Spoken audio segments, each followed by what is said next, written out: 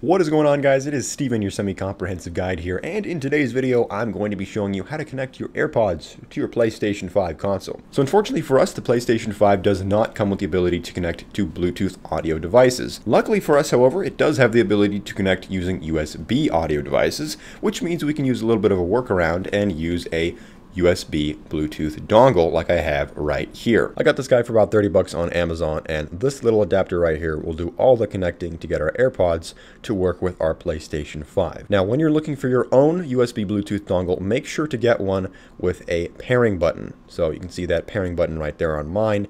That pairing button allows us to actually connect the AirPods to the dongle, and the dongle will supply the audio connection to the PlayStation 5. If you see one without a pairing button on it, that means it is for PCs and laptops, so try to avoid those. Only get one with a pairing button on it. So once you have your USB Bluetooth adapter, take it and plug it into one of the USB ports on the PlayStation 5 console. It doesn't matter if it is one of the front ports, one of the back ports, or if it's the USB-C port. I would recommend plugging it into one of the front two ports, however, because those have an unobstructed path to the AirPods. Once your adapter is plugged in, it should automatically go into pairing mode, and you can tell if it is in pairing mode by looking for the indicator light on the dongle. If it is flashing in a blue and or white color, it is in pairing mode and ready to connect. If it did not go into pairing mode automatically, press and hold the pairing button on the dongle for about 5 to 7 seconds, or until you see the light start to flash in that blue or white color. For this particular dongle, for whatever reason, I could not get it to work with the USB-C port, so I did have to use a USB-C to USB-A adapter, so keep that in mind. If yours does not immediately go into pairing mode, or you're having issues connecting, try using an adapter with one of the USB-A ports. Once the dongle is in pairing mode, we can grab our AirPods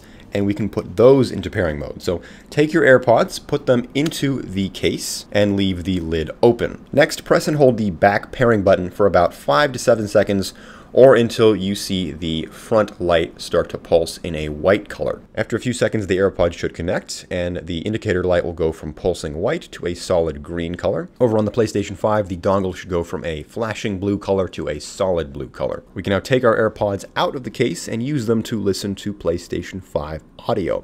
Now, if you still can't hear any audio coming from the AirPods, or if you're still hearing audio coming from your TV or monitor, it's probably because you've not set your output device on the PlayStation 5. So to do that, press the PlayStation button on your DualSense controller to open up the quick menu, then go over to sound, and then the first option here should be output device. Select that, and then make sure that USB audio is set as the default. You should now be able to hear audio coming from your AirPods. You can also adjust the volume by going down here to the volume option and then moving the slider until you can hear audio from the AirPods. Now, what if you want to use a microphone? Well, unfortunately for us, we can't use the AirPods microphone, but luckily, a lot of these USB Bluetooth dongles come with a microphone audio jack receiver, like this one right here. We can plug this guy into our DualSense controller, and this adapter will act as the microphone for our console. Once you have your receiver plugged in, we can set it up on the PlayStation 5. Now, if your Bluetooth dongle did not come with one of these receivers, you can still follow the steps on the PS5 to set up the microphone. We'll just be setting up the controller microphone instead of the receiver microphone. So, from the PlayStation 5 home menu, head up to Settings, then go down to Sound. We're first going to head here to Output Device. Once again, make sure the USB audio device is set as your output option, and then below that, uncheck the box that says Switch Output Device Automatically. Then go back and then select the microphone option, and then select Input Device, and then select the option that says Controller Headset or Microphone on Controller. Our microphone audio will now be captured from the microphone on the controller. Now, what if you're done using your AirPods with your PlayStation 5 and you want to reconnect them with one of your other devices? Well, to do that, put the AirPods back into the charging case and close the lid. Next, take your Bluetooth dongle out of the PlayStation 5.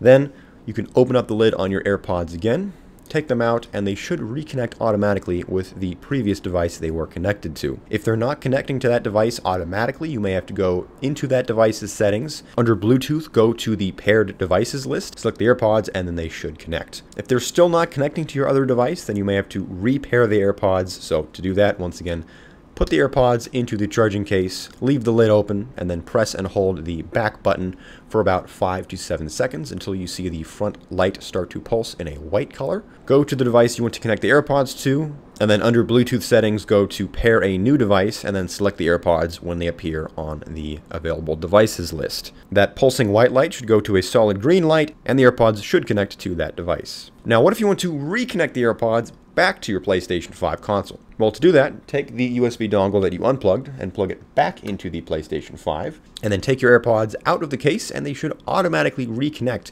with that Bluetooth dongle. If they don't automatically reconnect, then you may have to repair them to the Bluetooth dongle. In that case, just follow the steps I outlined earlier to repair them to the Bluetooth dongle. Other than that, that pretty much does it for this tutorial. If you enjoy my content, be sure to leave a like down below. If you love my content, be sure to subscribe. If you have any questions or comments about this tutorial, leave those in the comment section down below. Other than that, though, I've been Steven, your semi-comprehensive guide, and be sure to have a wonderful rest of your day.